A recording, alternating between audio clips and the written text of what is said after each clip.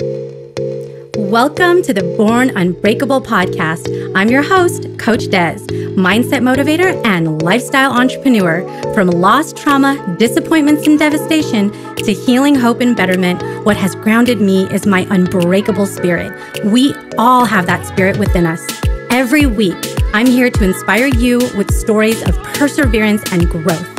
My mission is to help you crush self-limiting beliefs and to be unapologetically you. You are your only limit, so take action today. Let your unbreakable ride begin now. This episode is brought to you by Brasserie. More than just bra straps, the accessory I love. With styles from dainty to daring, you will too. Click the link in the description or go to brasserie.com and use promo code BUSHIP to get free shipping on your order today. Welcome, everyone, to the Born Unbreakable podcast. This is the moment I've been anticipating all week long because I have a really, really exciting interview for you today with someone that is really special that I got introduced to from a friend of mine, Mafe, who's actually out in the Philippines doing some amazing work. And you've heard her episode on my show. So today I have Scott Rosenfelt. He is one of Hollywood's most successful independent movie producers. So I basically have a legend here with us today. He's recognized for notable films such as Home Alone, Smoke Signals, Mystic Pizza, Teen Wolf, and Extremities. So think of people like Macaulay Culkin, Julia Roberts, Michael J. Fox. Home Alone is one of the most famous movies that all of us can think of. Scott was actually the executive producer for that, and it remains the highest grossing live action comedy of all time, generating over $1 billion. Critical Thinking is one of his most recent films. I actually watched it recently. I was blown away. It's incredibly inspiring. If you haven't watched that film, I highly recommend it.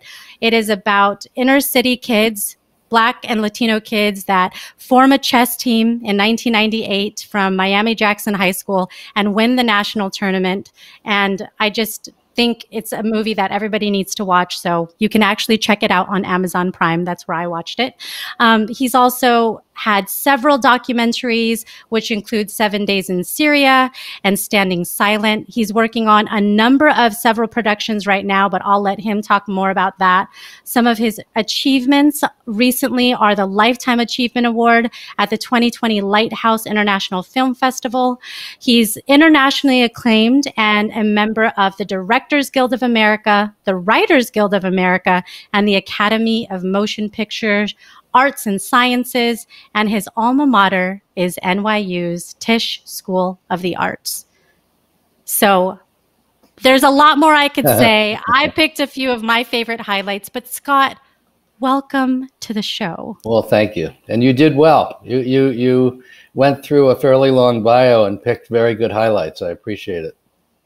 Good. But I was so excited about watching Critical Thinking that I just had to throw that plug in there. No, I'm glad because it's the most recent film I've done, and I'm really proud of it. I'm very proud of it. We got hit by the pandemic in terms of a larger scale form of distribution that a lot of movies went through the last 2 years, especially smaller movies, not the big blockbusters. And people are still seeing it.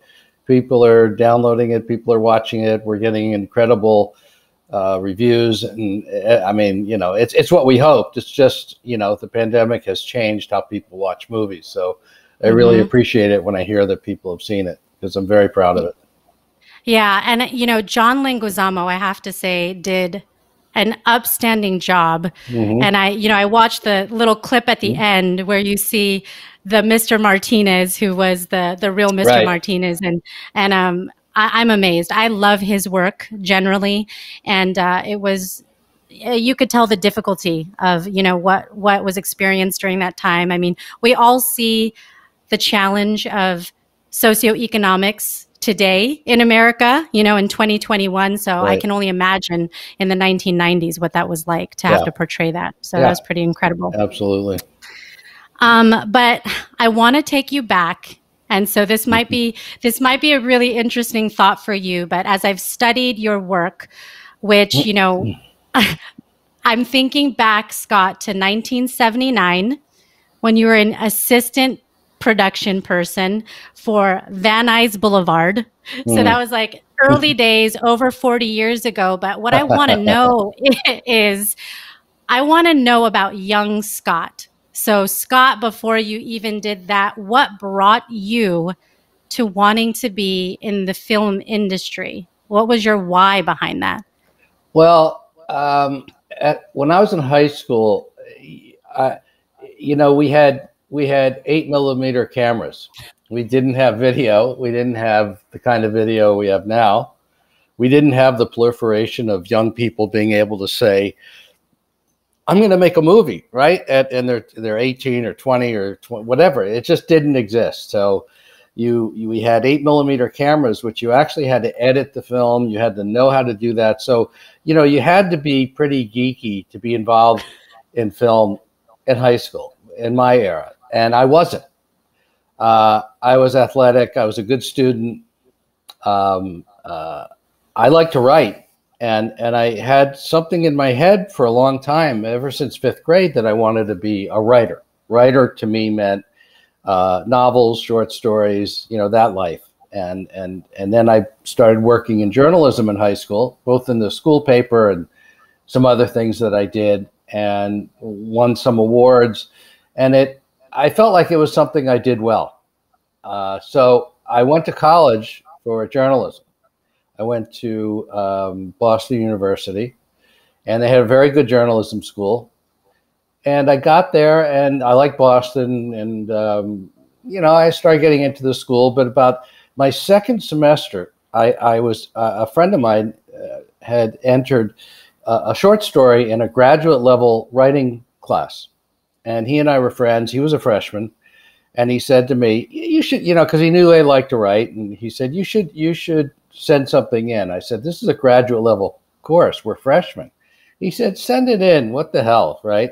I sent the short story in. I got into the class like he did. So both of us were the two freshmen in a graduate level writing class. And that class, every week we had to turn in a short story. And one week the professor said, you know, just try your hand at a short screenplay, you know, 10 to 15 pages maybe. And okay, you know, I like movies. I watched a lot of movies. I enjoyed movies. They weren't new to me, but it wasn't something I thought I could do. And that particular week, I wrote a little script, like everybody had to, but mine turned out pretty good. And I thought, this is really actually pretty cool. I enjoyed it. So I looked around. And at the time, there was no computers, no internet, no anything. We had these big books, you know, and people still probably have them. They're like 8 by 11, but very thick, you know, like a phone book. They were phone book style, and it was all the colleges around the country. And they listed it by either, I forget, not geography, but usually by program or something, right? So you flip through it, and I'm looking for film schools. I already knew, you know, in my head, I knew about LA. I knew about USC and UCLA because they were even in a sense more famous than NYU, although I discovered that NYU was also like right there with the two of them.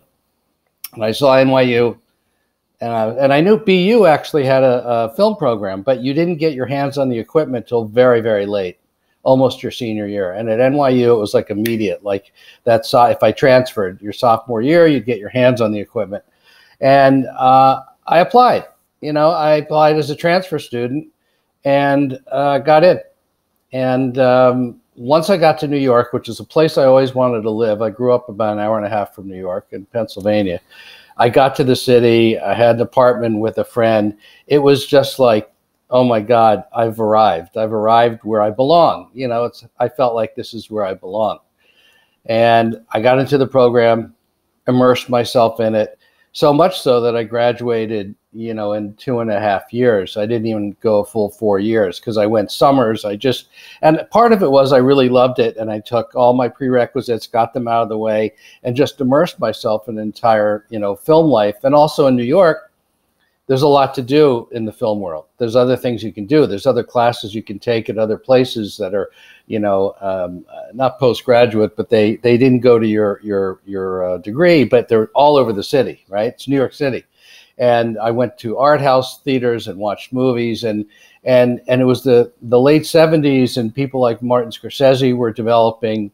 Coppola even, had, his work, and all those filmmakers, Hal Ashby, great films in the 70s, John Cassavetes, and that's what was the jump off point for me. Like, this is fantastic. And, it was a way, I guess I wasn't really made to have a job, in a sense.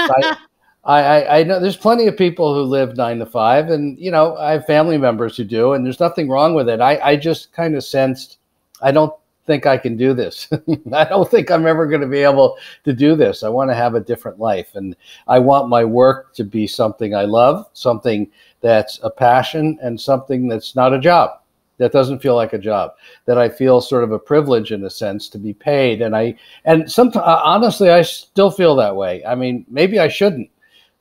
Maybe I haven't been paid enough, but I still feel that way, that, my God, I get to do this, right?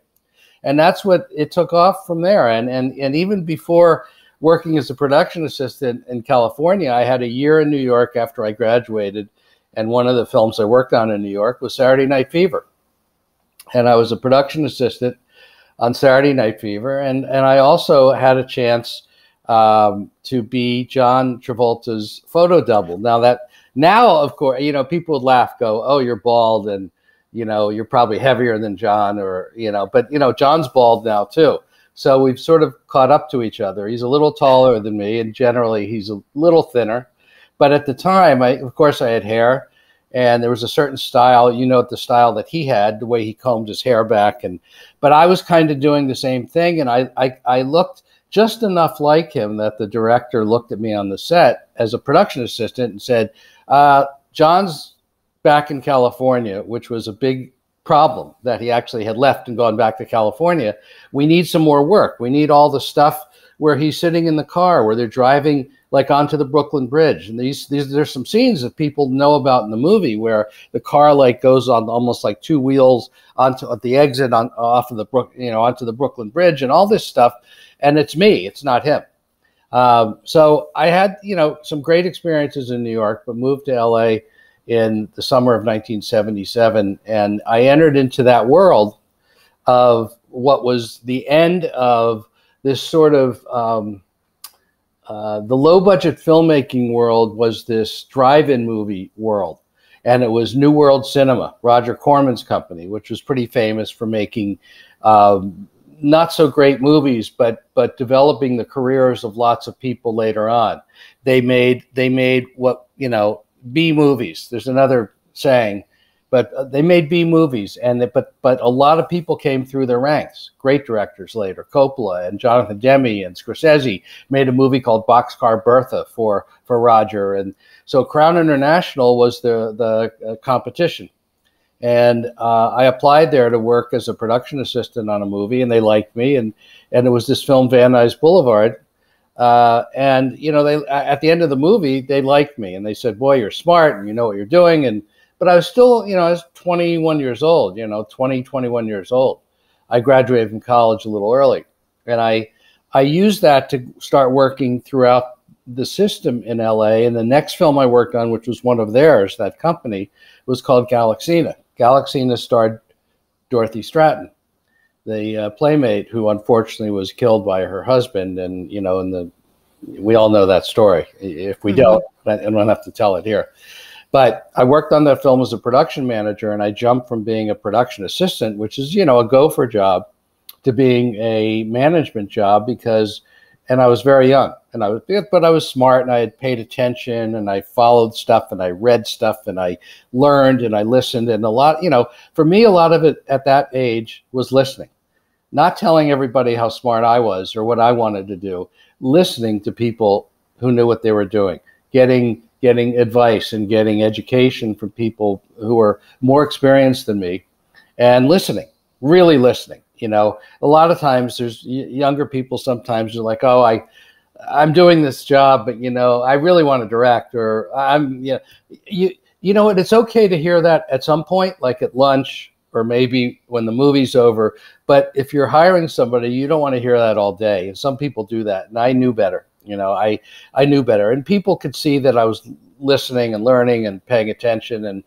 it gave me, I started to use that as a springboard into better work. I worked on a movie called Alligator, which was about an alligator in the sewers of LA, those kinds of movies. But the thing is, on that movie, for instance, somebody who worked as my PA was Gail Ann Hurd, who ended up producing, the Terminator stuff and has TV shows and is a major producer. And she was actually my PA.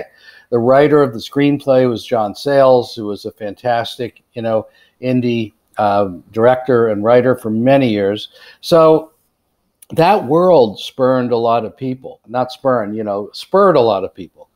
I also saw it changing. Drive-ins were going away, were disappearing. This B movie thing was kind of like at the end of its run. And I started to feel like maybe there's a way to do quality movies for a small price, and not just art house films, because there were some great directors. And I would consider John Cassavetes one of them, who was one of the few true indie filmmakers. He was an actor in Hollywood who would work in major movies, but then would spend time writing and directing very indie movies, Husbands and Woman Under the Influence, and some brilliant movies. And I loved his work. And at the same time, I thought, well, there's also might be a way to do budgets like that, but make commercial movies. So I discovered a company. I saw this film called Valley Girl came out, and it was almost like it's sort of like evolution, when things jump from, the monkey crawling to somebody standing up. But this company called Atlantic Releasing made this movie called Valley Girl, and it was Nicolas Cage, either his first or one of his first movies. And I watched it, and I was like, you know what? They get it. This is not, people are going to think this is a drive-in movie. It's not. It's actually a crossover into something that hasn't quite happened yet, that picked up later with like Fast Times at Ridgemont High and things like that. But this was a movie that came from sort of the world of exploitation and B movies, but wasn't that at all. So I went to that company and I said, I like what you guys are doing. And it was a small company. It was a production company that was funded. And I said, I like what you're doing. I think you're onto something. I have the same point of view. Let's figure out what to do together. And they said, okay. And they liked who I was. And we did a small movie together. And it starred Willem Dafoe and Judge Reinhold. It did okay. It didn't do great, right? But they liked the movie. They liked how I worked. We were able to bring incredible talent. I mean, Willem wasn't Willem at the time. He wasn't that known. But, they saw how I could bring talent like that to these smaller non-studio movies. So the next thing I knew, they called me up and said, we've been working on this project with these writers. It's called Teen Wolf. We'd like you to produce it.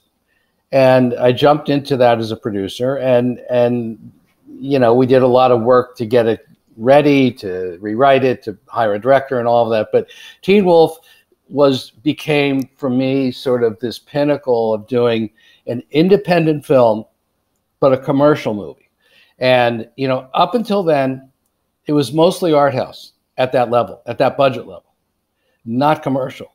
Now, Oliver Stone, other people were getting this too. Oliver Stone made Platoon around that time for around $5 million. Room with a View was made, and Room with a View was a little bit more of an art film, but both of them kind of were commercial movies. So there were other people who were thinking like this. That happens. I don't think I was the only one. I can't be that presumptuous. But a movement was happening to make more commercial movies, but do them cheaply instead of the studio way. And that's what I did. I did that all the way up to, for me, the pinnacle of that was Mystic Pizza, which was $5 million. It wasn't, Teen Wolf was just under $2 million. But Mystic Pizza was 5, and we made it with an independent company, but it was an independent company, the Samuel Goldwyn Company. We were able to, and also at the time, we were able to do, which is very hard to do now, when we were talking about actresses to play the sisters and the friend, you know, we had every you know, Brat Pack actress thrown at us, the big ones at the time. And some of them have even called and said, I want to be in this, I want to do this. And I said to Sam Goldwyn, you know what would be really cool to find new people. And he never, if you said that now, they'd throw you out of the room, you know, fire you or throw you out of the room. And Sam Goldwyn, to his credit, said, okay. So we found Julia, you know, we found Lily Taylor. It was Lily Taylor's first movie. Annabeth Gish, who played the youngest sister, had actually had more experience. She started working when she was like, I don't know, 10 or 12, you know. She actually had experience. But the other two had very little. Lily had none, and Julia had done a couple little things. And we were allowed to do that. And, you know, and really the rest really was history. You know, we made this cool little movie that people still talk about. And it really, for me, was taking all of that time from leaving New York, getting to LA, seeing this vision of independent film, but commercial independent film, to make a movie like Mystic Pizza with writers who were great. And we brought in Alfred Urey to do a work on the script, who wrote Driving Miss Daisy. And, you know, it was great. It was this great combination of like, and I started to say to people, this is what I do. And I call this A movie head, B movie body.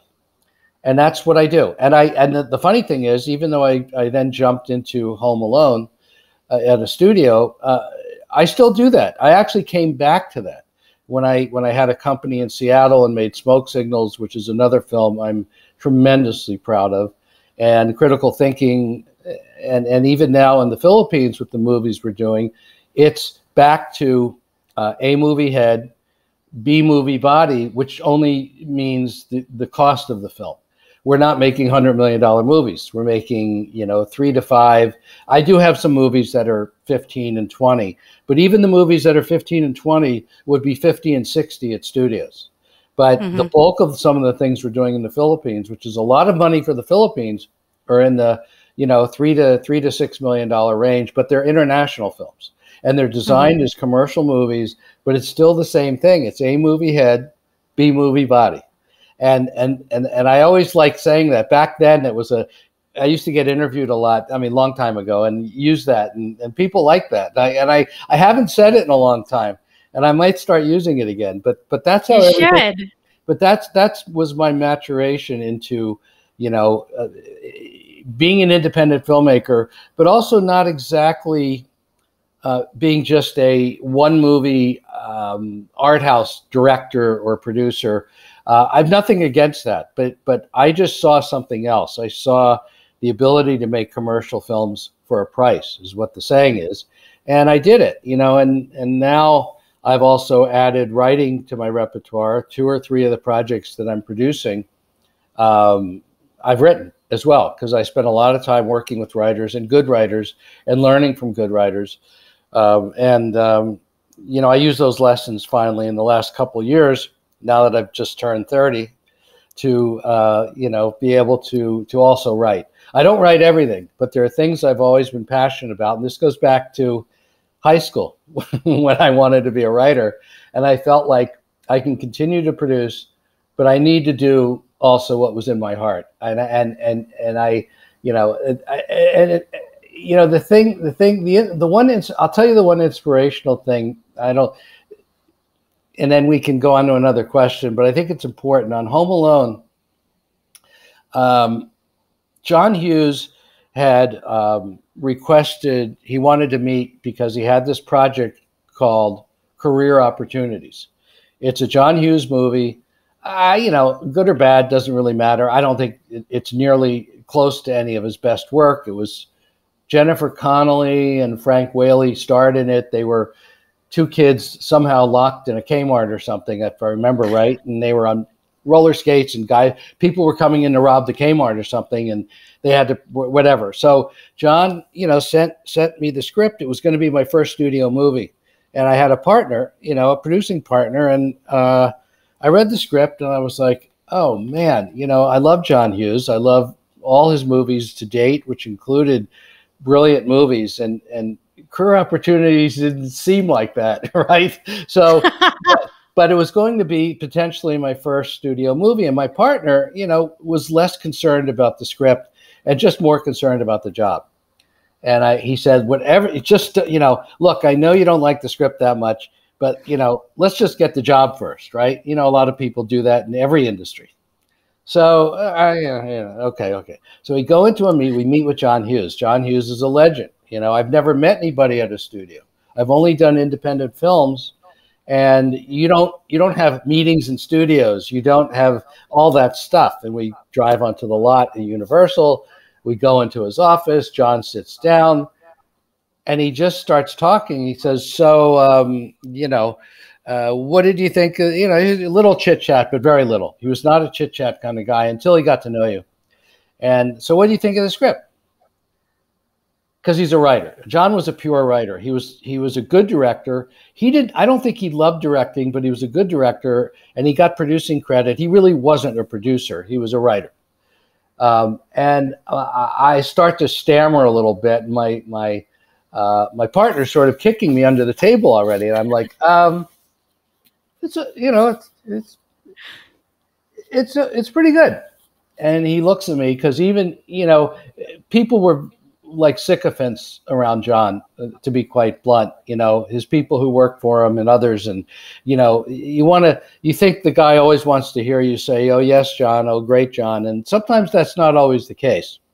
So he looks at me. He can read my body language, and when you go like, I didn't say it's the best script ever written. He said, no, come on, tell me what you really think. And I went, it's okay. Just like that. It's okay. That's so funny. He said, you're right.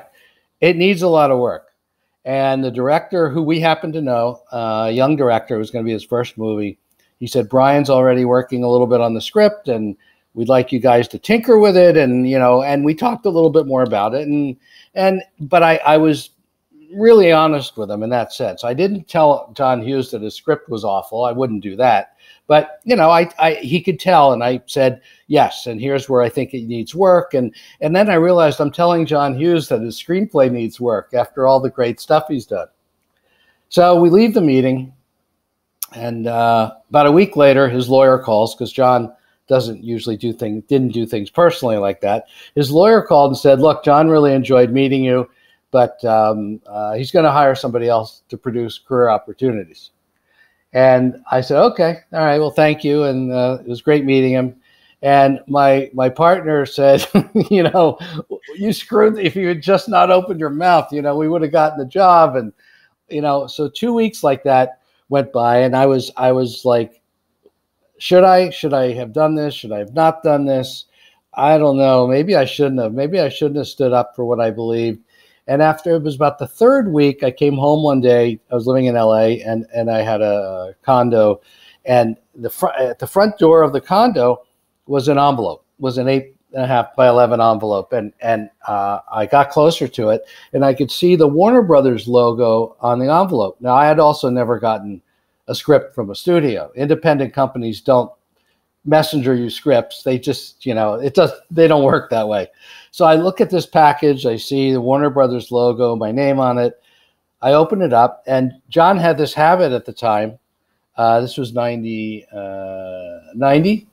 He had some habit, because on the internet or something, if he had scripts going around with the cover page with his name on it, people were selling his screenplays and making money with his name on it or something. So John would send scripts around without a title page. But there was a cover letter from this executive at Warner Brothers that said, John Hughes requested that you take a look at this script and call me after you've read it. Come in for a meeting. So I start reading Home Alone. I sit down, and I'm 10 pages in, and I'm laughing. Now, I'm laughing because it's funny, but I'm also laughing because I'm like, oh my God. I was like, it was like the scales of justice, they were here, but Career Opportunities was down here somewhere, and Home Alone was up here somewhere. And I was like, holy God, what a difference. I read it. I called the executive at Warner Brothers, went in for a meeting, and the next day, and he said, well, yeah, John really, we wanted you to take a look at it.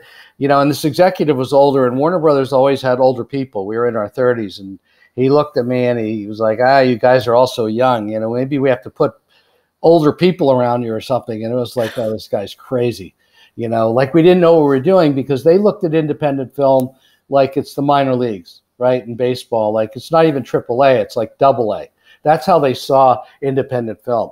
And I always felt that. I played baseball, and I knew it was like they're looking at us like we don't belong in the major leagues. That they're the major leagues and we're the minor leagues, right? So he sets up this trip to go to Chicago. Now I get picked up by a limousine at my condo, which I'd never had, driven to LAX, first class airfare to Chicago, which I'd never had. Limousine picks us up at the airport, takes us to the Four Seasons, downtown Chicago. It was like, oh man, I could see why people get used to it. You can see why people get used to it, which is a bit of a problem. And so I get into the room, I don't know, 10 minutes go by, and John calls, and he says, I'm going to come by tonight at about 6 with the director and pick you up, and we'll go to dinner and talk about the project. And I said, I say to him, no one yet has told us who's directing. They keep saying, well, we'll let John tell you, or, we don't be. And I said, who's the director? And John goes, don't worry, you'll meet him. It's crazy. I still don't know who's directing the movie, so 6 o'clock, I'm in the lobby, and John's walking toward me with the director, who's Chris Columbus. I knew Chris. Chris and I knew each other because we had both gone to NYU, and there were some groups in LA, NYU grads and that kind of thing. We knew each other, like really knew each other. We weren't the closest of friends, but we knew each other pretty well. And Chris goes, Scott. And I go, Chris. And John goes, oh, you guys know each other. And this had been like almost 3 weeks of like everybody sort of hiding who the director was. And Chris goes, yeah, we had dinner. It was great. Perfect. Talked about the movie, how to make it, the locations in Chicago, because John had just moved back to Chicago from LA, his family and everything. And it was great. So I go back to the hotel room. I'm in the room, maybe 45 minutes go by. The phone rings. It's John calling from his car. John, of course, being one of the 3 people in the United States with a car phone. And it was one of those that was attached to the car. It was like that heavy thing, and you had a handset, but he had one, of course. And I think he had dropped Chris off because Chris's in-laws lived in Chicago. So he had picked Chris up for dinner. He dropped him off at his in-laws' home, and he was on his way home. And he calls me and he goes, that was great. And I'm really looking forward to you working on the movie. I just want to tell you, when you came in for Career Opportunities, I knew that wasn't a good movie for you. I knew that was not the right movie for you. And John Hughes said this to me, I wanted to find something better for you. And, sometimes I have a hard time even saying that to this day, because of, John, there was a generosity that not everybody knew that he had. He didn't always exhibit it. But to say that and have that perception, which was absolutely dead on correct. And secondly, for me to have stuck to my guns and not have been, solicitous in that meeting, chances are if I had done what everybody else done, he would have gone, oh, he's another one who just wants to, lick my boots, basically. And because I didn't do that, and because it all worked out. So I really like, people should know, you should stand up for yourself. You don't have to be obnoxious, and I wasn't. You don't have to, be in somebody's face, because I wasn't. But if you have a conviction, it's going to take you further than hiding it or lying, because that will always catch up with you personally, and it'll catch up with the universe, Yeah. And this was an example of that. And I say this a lot to students and other people, to this story in particular, because it had so much resonance for me. Yeah. And that actually brings me to my next question, because it's the very thing that you're talking about, of having that gut instinct, that feeling of knowing when something feels right. Is what is that for you? At this point, you've done decades of movies. And what I've appreciated about looking at your work is how diverse it is. There's a richness to it. There is deep connecting stories that pull people in. And I'm just curious, from your perspective, what is that it factor for you that says, yes, Well, this is the movie for me? you know, I don't, I think I can describe sometimes what happened. I don't know if I can, sort of psychologically describe it. I can maybe describe it physiologically, because I actually get a feeling. And, like when I moved to Seattle from LA, and I was looking to do interesting stuff and find something that was interesting for the Northwest that hadn't been done yet. And I was in a great bookstore, Elliott Bay Books, and I looked at this. I was looking at a book rack, and I saw this collection of short stories, The Lone Ranger and Tonto Fist Fight in Heaven, which was written by Sherman Alexie, at the time even a fairly well-known Native American writer. And I picked it up, and it was, funny and sweet and sad, and, guys living on a reservation playing basketball, which I played. And I thought, this is really amazing, because I'm learning something I've never known before about Native Americans. At the same time, the humanity is the same as me or you or anybody. So it was the connection, it was the humanistic connection, even with a cultural thing that was different. So it made it interesting because it was culturally different, but it touched me in a way that was exactly the same as me or you or anybody. It was a humanistic quality. So I contacted him. I had this vibe, I had this feeling, and I found him. He was living out in Spokane at the time, and we started a relationship which built over a couple years. It took a couple years, and then he moved to Seattle, and ultimately it turned into being the person who produced his movie, Smoke Signals, his script, which got developed at the Sundance Workshop. There's a Native American director involved now, a young Native American director, Chris Eyre, and it came to me, and Sherman said, "I trust you. Essentially, I want you guys to produce this movie." And we put the money together, and we made the movie. So it's usually, and and Smoke Signals is a seminal event, both commercially and for Miramax at the time, and for the Native American community. And besides critical thinking, I think it's I generally, if people say what's your favorite, I still say Smoke Signals first. I do. I mean, Smoke Signals, Mystic Pizza, Critical Thinking, Home Alone. I directed a movie too, but I think those four movies are really my favorites. And I just get this, it's this crazy feeling. In the documentaries that I did, I was touched by On Standing Silent, which is about sexual abuse in the Orthodox community in Baltimore. It was personal because my brother's Orthodox, and he knew this Orthodox journalist who had been writing about these yeshiva rabbis who were, getting in trouble, like in the Catholic Church, like the priests in the Catholic Church.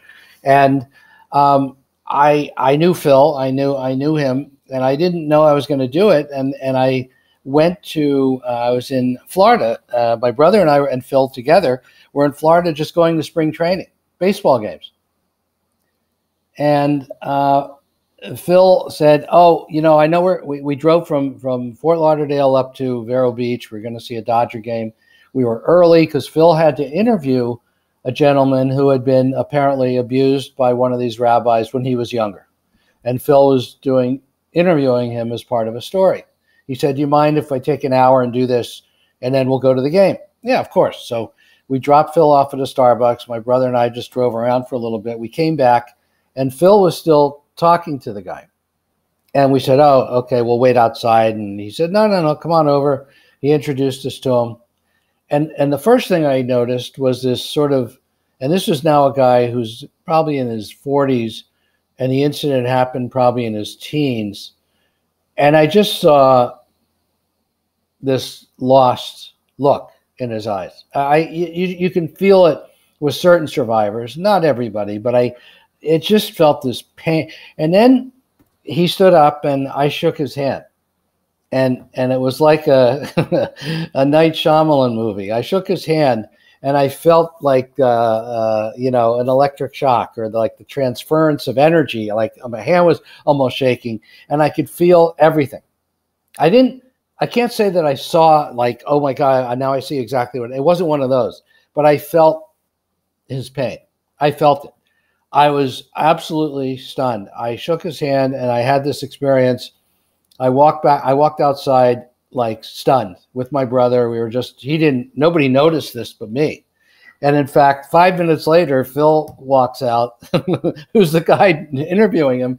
And he says goodbye to the guy. And Phil goes, okay, let's go to a baseball game, you know. And I'm standing there like, and my brother and Phil were almost like, what's wrong? And I said, I don't know. But I turned to Phil and I said, I have to make a movie or a documentary about this. I can't not do it. Something happened. And something always connects. The really good things, they connect. And, you know, they just connect. And Smoke Signals was that way. Even Critical Thinking, I worked on it for 18 years when I first heard about the story of these kids. And I knew the kids when they were just starting college. They had finished high school, but they were just starting college. And I know them now as adults with families. But, you know, because I read about it and I thought, this is a movie. And I have that happen all the time. There are things I do, by the way. Sometimes I get hired as a producer. So it's not mine. And I try to make sure it's something I will put everything into. But it's not the same thing as when I discover a story as a producer or a writer or both. That's different. And that's what we're talking about here. And it is this kind of, I don't know where it comes from. You know, it comes from somewhere. So it's like I played baseball and I was pretty good and I had a minor league tryout and all that. And I've coached my kids now in Little League, but I also, people sometimes say, how would you teach hitting? You know, I mean, you know, people are like throwing the ball at 98 miles an hour, you know, which they didn't do when I was starting. But, you know, how would you teach that whole thing, that hand-eye coordination, that you actually see the ball? And I said, you know what? I don't know that I could, because I can't tell you exactly how I was able to see the ball coming out of the pitcher's hand at a certain speed, time it, and hit it on a consistent basis. I don't know that I could teach that. It was so innate.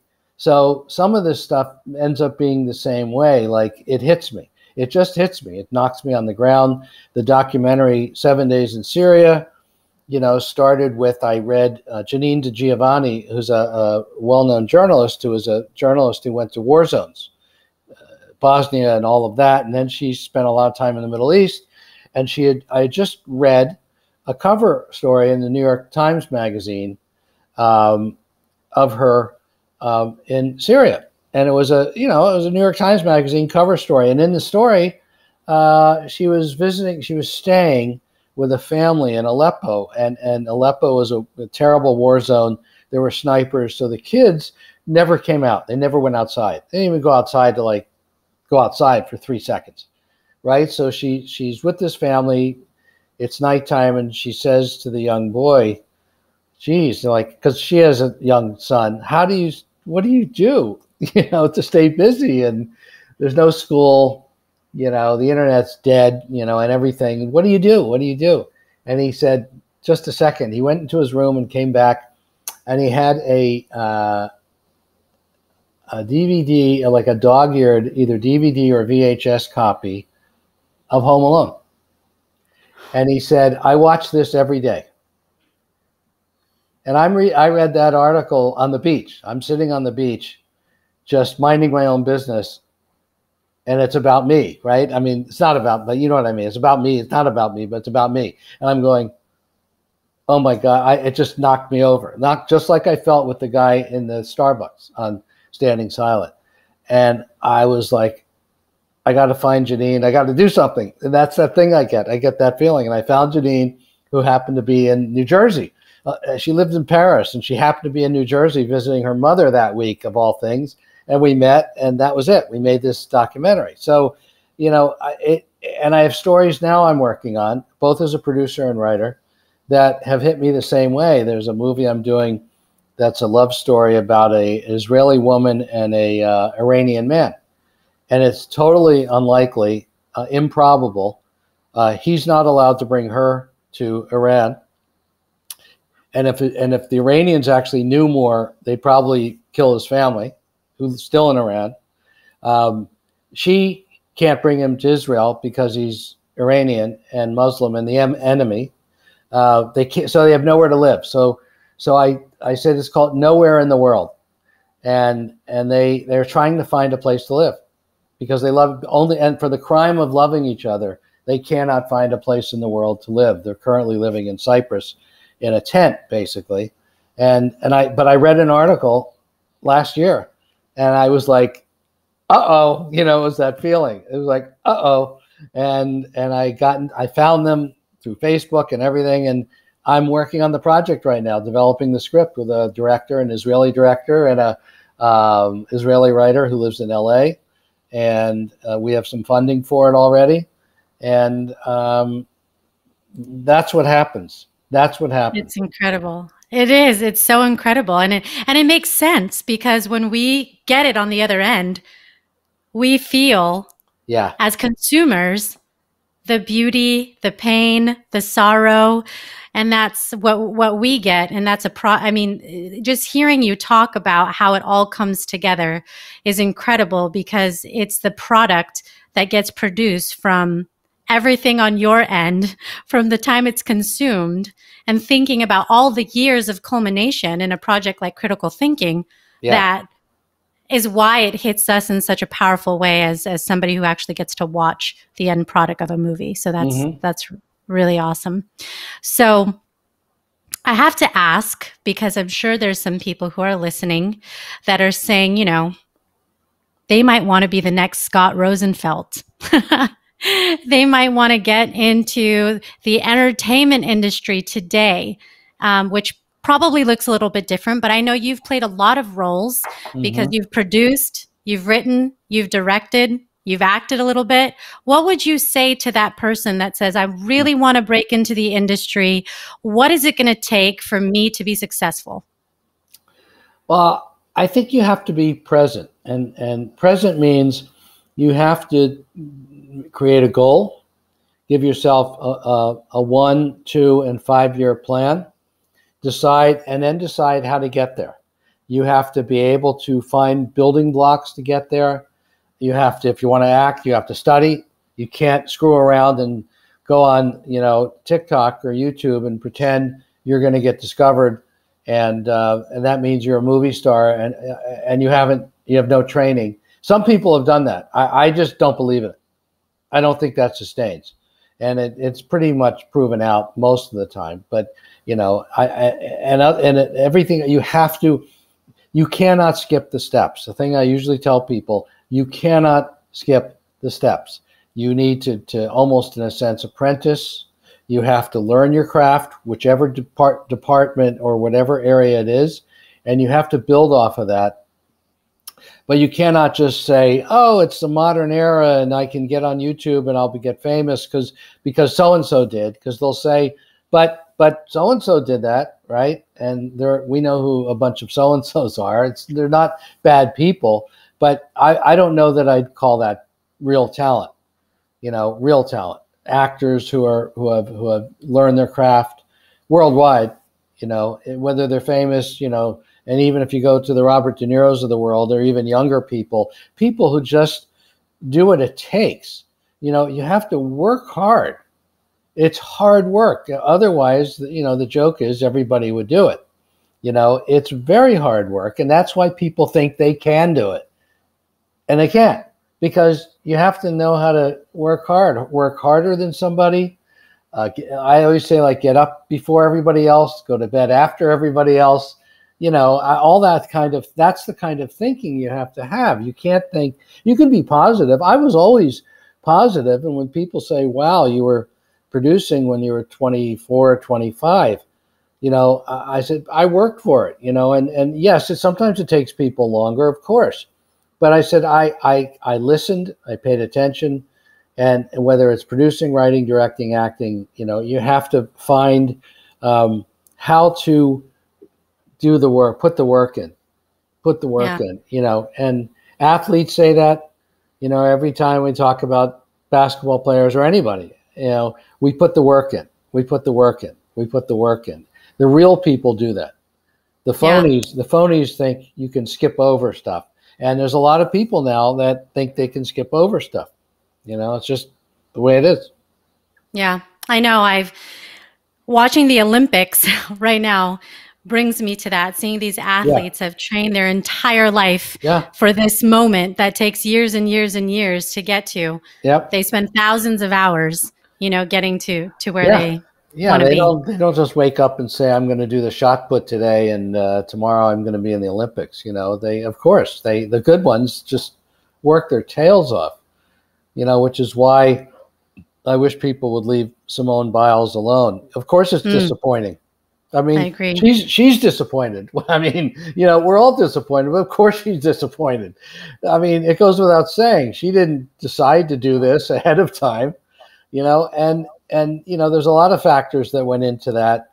Their training changed when the Olympics moved a year, COVID, worries their families aren't. There's a lot of stuff that went into it. And something happened, but doesn't make her a bad person. It happens.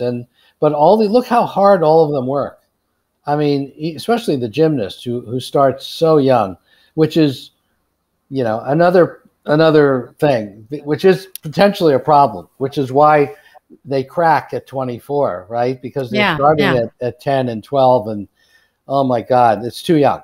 Some people might say it's too young, but all of these people, athletes and people who aspire to do great things, even if they're not in entertainment, they work at it. They just, look at the woman, I forget her name, who's behind the creation of the Moderna vaccine. I've seen pieces on her.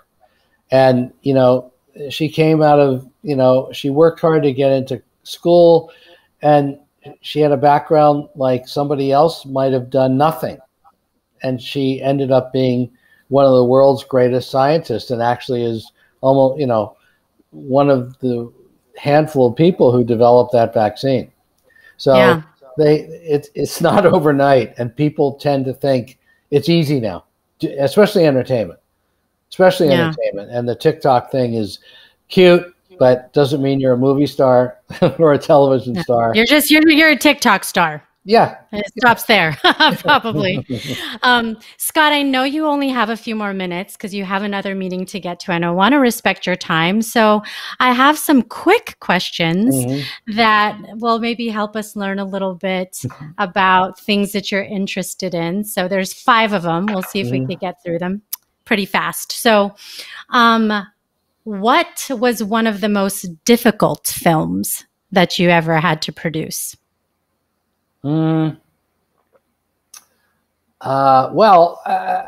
Actually, I was going to joke and say all of them, but they aren't. Some are easy, of course, easier than others. I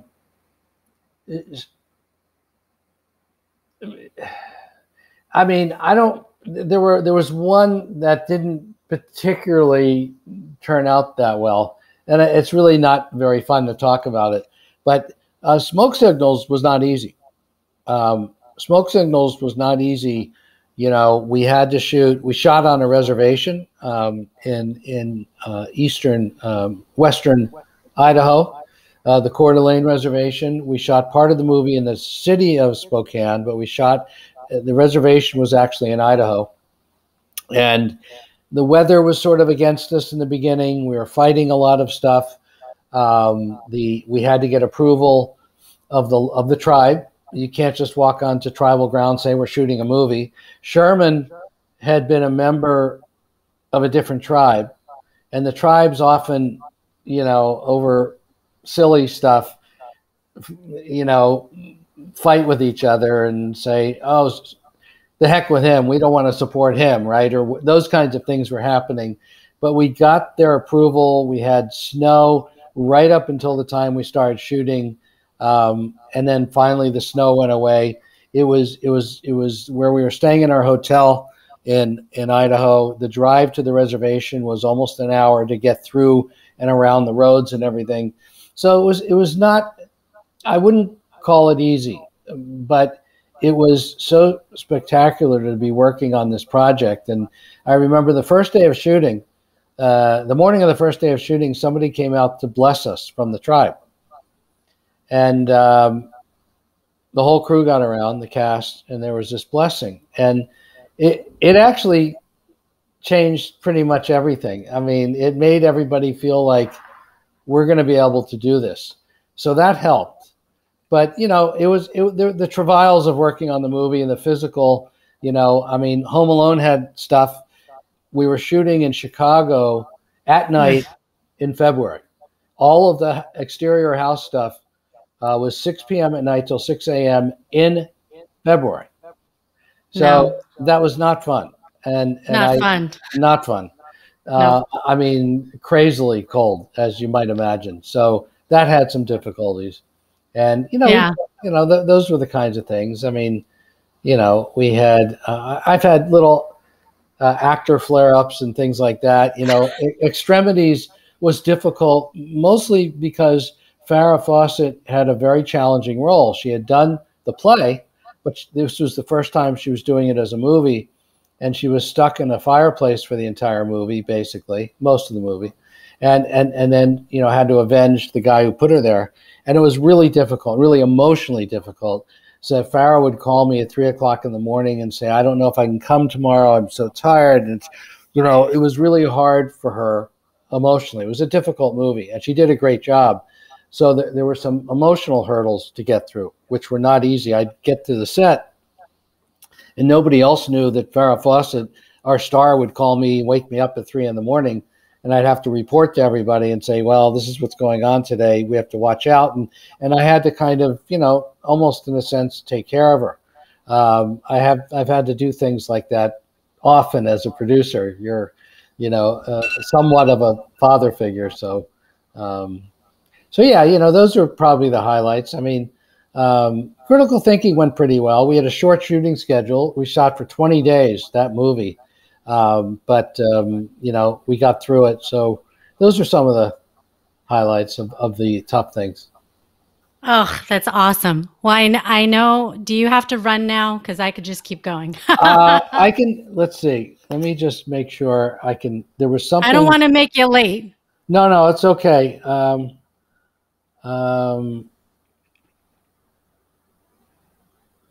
on. Let me see.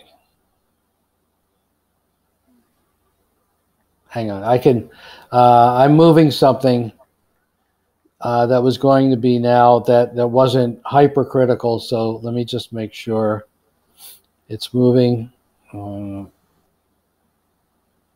Yeah, I'm good. Awesome. Because speaking of people, you're mentioning some different people that you worked with.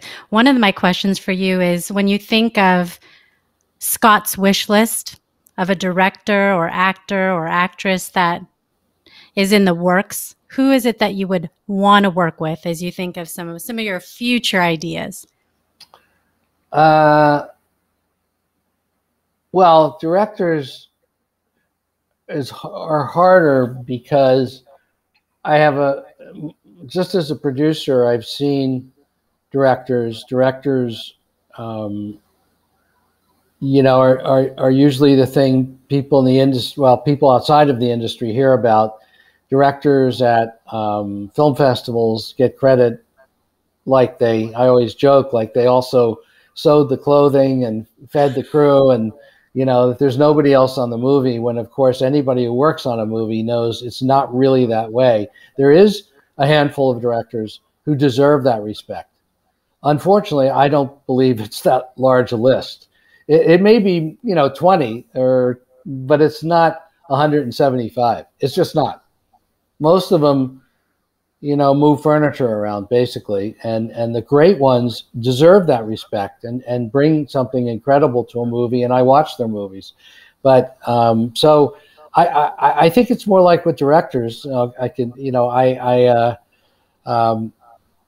want to work. I like working with nowadays with sort of younger directors a lot who are building their careers, and I can help them and sort of mentor them in a way, but help them find their vision. Not tell them my vision, but help them find their vision. So it's not so much would I have loved at one point in my life to have worked with Martin Scorsese? Absolutely. I would have crawled across glass to do that, at the top of the list. So that probably indicates that. But generally, I like fresh people, and I'm working with a director in the Philippines who I think is amazing, who I think is going to have a brilliant career worldwide, not just in the Philippines. And I like that. And I'm working with an Israeli director who I think is ready to make, she's made independent movies and ready to make a more commercial movie. I'm building those kinds of things with really interesting directors who also challenge me, ask me tough questions. I'm not a dictator at all as a producer. Some producers are. I'm not. So, actors, I've worked with a lot of great actors, and I have great respect for actors. And, I've been involved in a project with Sam Worthington, who I've grown to find great respect for, even as a writer and director. I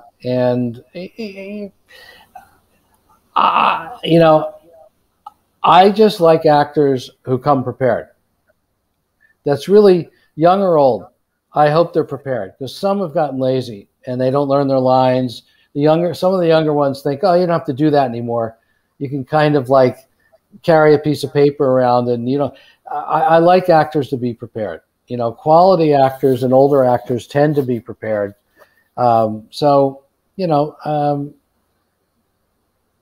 It's harder to like name a group of people, because there'll be a lot of people I'd like to work with, Yeah, it's more the qualities that you're looking for. Yeah, that makes sense. Yeah. Mm-hmm. Okay, so I know obviously movies that you've worked on, and we know some of your favorites, but I would want to know, what is one of the movies that are your favorites that isn't one of yours, that if it comes on TV, you're just like, oh, this is it. I got to sit here and watch this. This is one of my classic favorites. Absolutely. Godfather 2. I love Godfather 1, but Godfather 2 is just amazing in a different way. And saying better doesn't make any difference. It doesn't mean I think it's better, but that's like, Godfather, the original, is fantastic too. But Godfather 2, every time it comes on, I promise myself I'm just going to watch 3 seconds and I'm hooked for 2.5 hours. Let's see, for different reasons, and the movie Heat, Michael Mann's movie with De Niro and Pacino, is for some reason is consistently riveting every time it's on.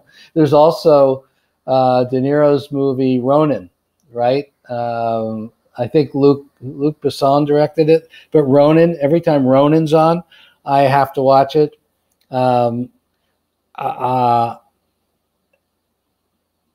Let's see, Chinatown. Chinatown's another one. Chinatown gets me. Moonstruck is amazing that way. Most of these are not too current either, as you notice, and they're not 40s and 50s. For some reason, I like some movies from the 30s, 40s, and 50s, but it just wasn't, for some reason, my time period. I could look. I like Citizen Kane and all of that. I've studied all these movies. But the movies that really captured me, Mean Streets, Scorsese's movie, Mean Streets, one of his first, not his first, but one of his first. Hal Ashby, made some great movies, underrated director that some people don't know about, but Shampoo, The Last Detail, they're fantastic movies. If there's if it's Woman Under the Influence, or Husbands, both John Cassavetes films that he either acted in or directed and wrote. You know, Fellini, I think the movie Amarcord, Fellini's film Amarcord. I like Fellini, but Amarcord is one that makes me stop and watch. You know, I think it kind of shows the kind of filmmakers I like, and the list. That's awesome. That's awesome. I want to just sit and watch movies tonight. I wish I could more. I know, me too. You would think with this pandemic situation, but I think we fill our time with more work than probably leisure things, you know? Mm-hmm. Okay, so I have just a few last questions because I want people to get to know you personally, besides the fact that you're an incredible movie maker, as we've seen with all the work that you've done.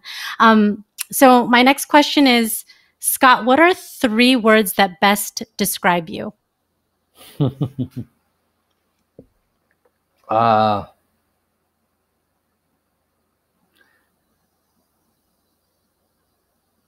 Tenacious,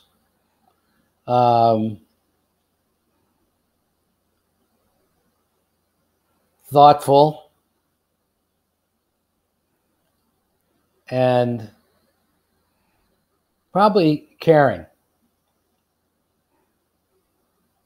Those all come across.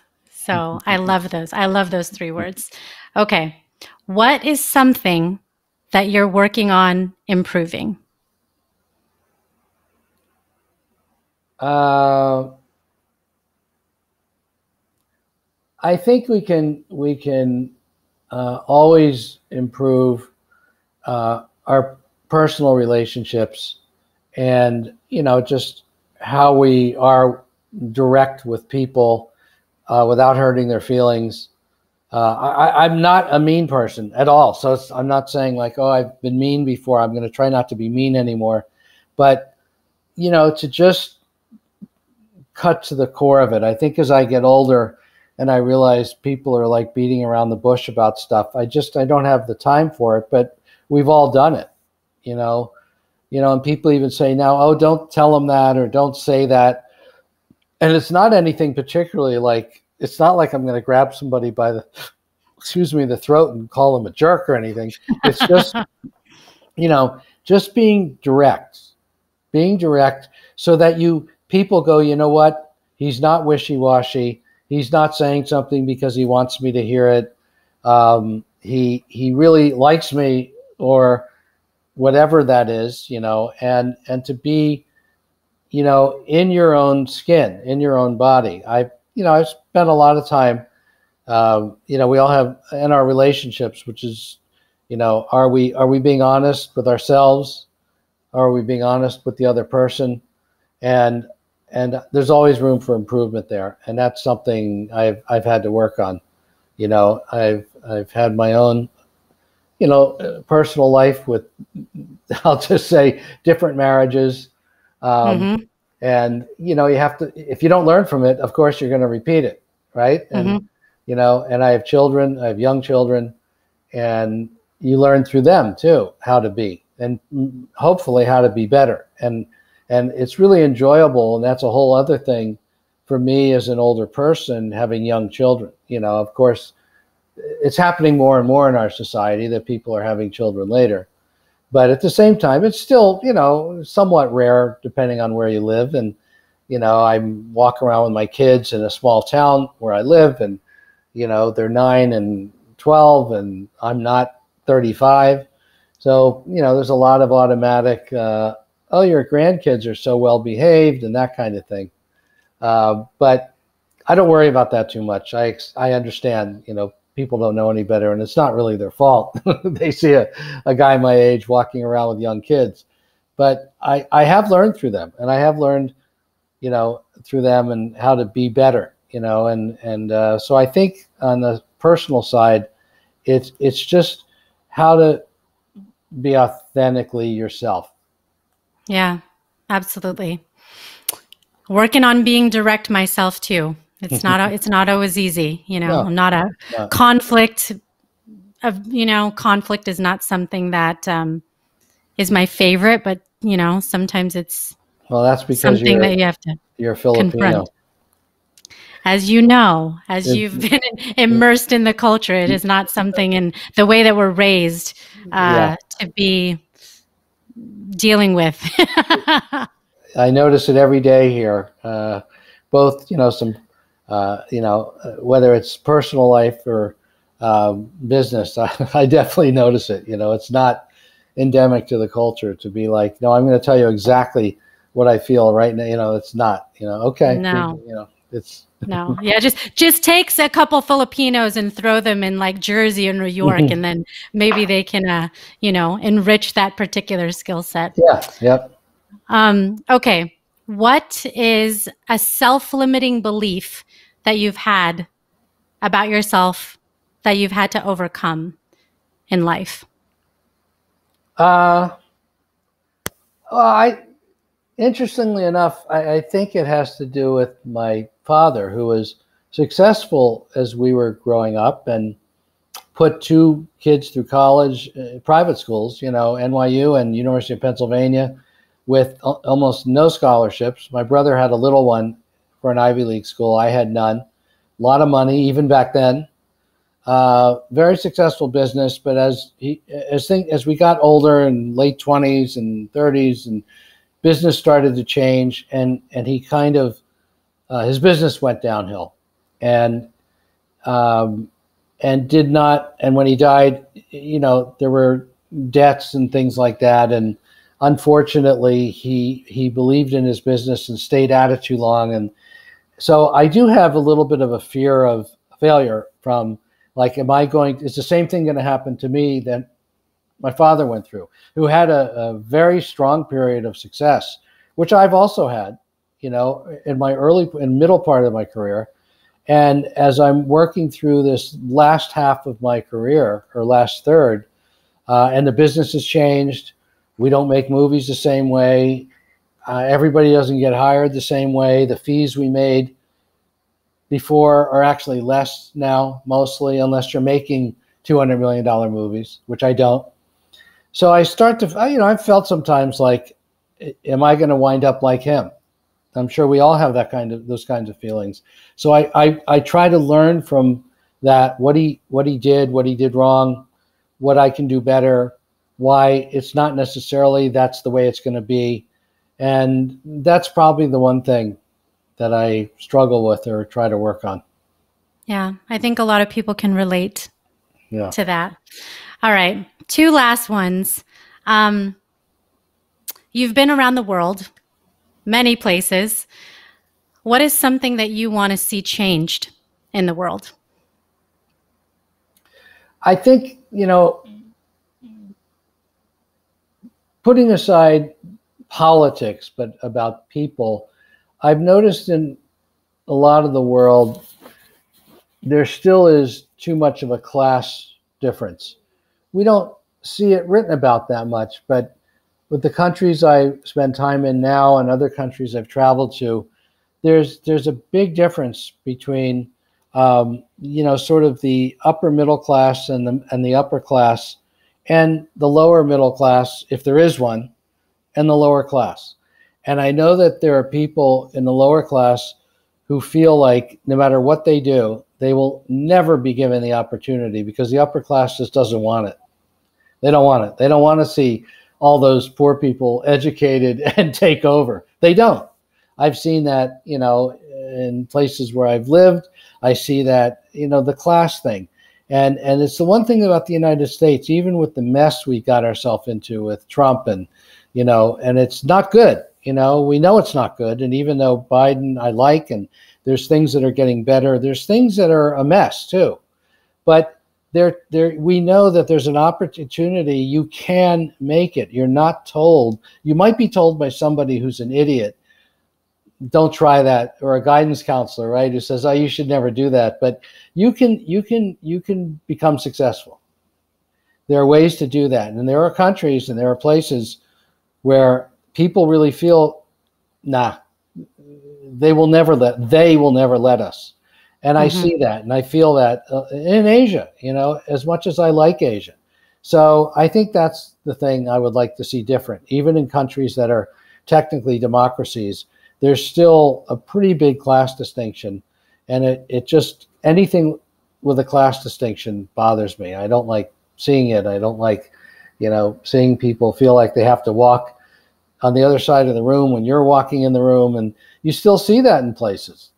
Mm-hmm. I don't even like being called sir. I don't know what that means. Like, oh my God, I have a name, right? So that kind of stuff. It does, it just gets to me. It's something I don't like. I totally understand that. Okay. Last tough question. No, it's not tough. What's one of the best pieces of advice that you've ever been given? I mean,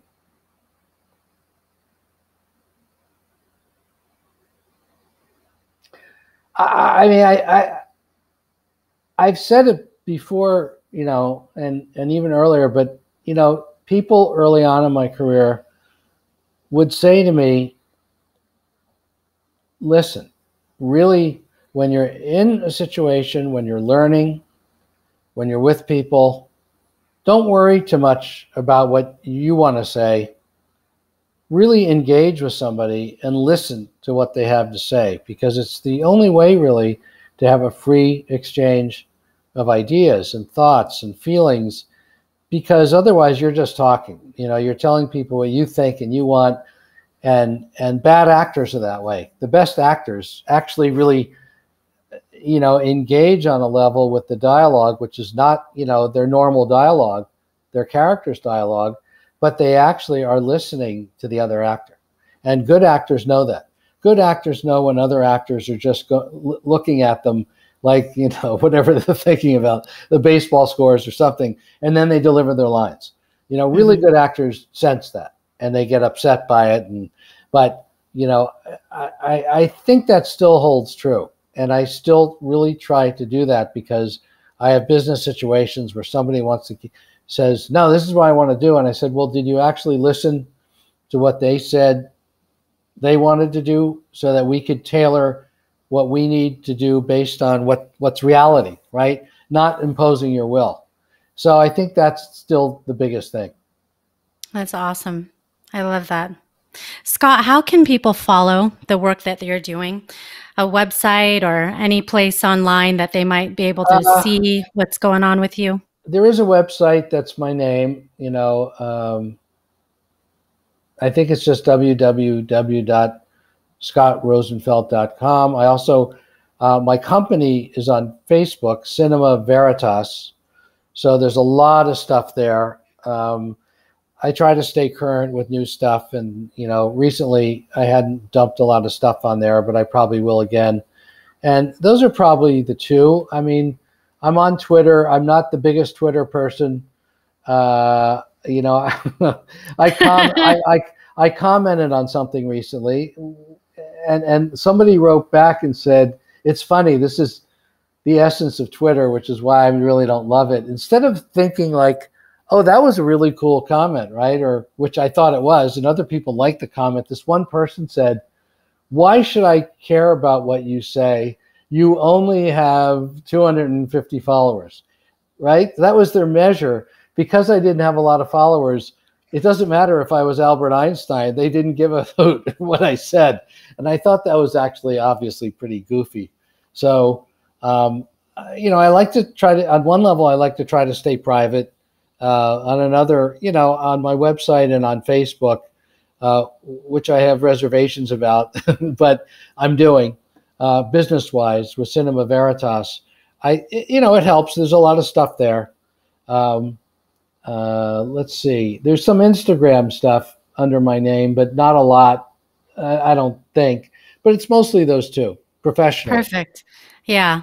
And this, whole thing with social media and the measuring stick of the followers and the likes is pretty ridiculous. So yeah, no, I don't buy it. I think it's not just for myself. I just think that's ridiculous. It's a ridiculous measurement, of who you are or what your value is, I should say. Absolutely. Absolutely. But I'm so honored, Scott, to have this much of your time and to learn from you about, something that all of us, that for those that are listening, movies connect us. It's kind of like food.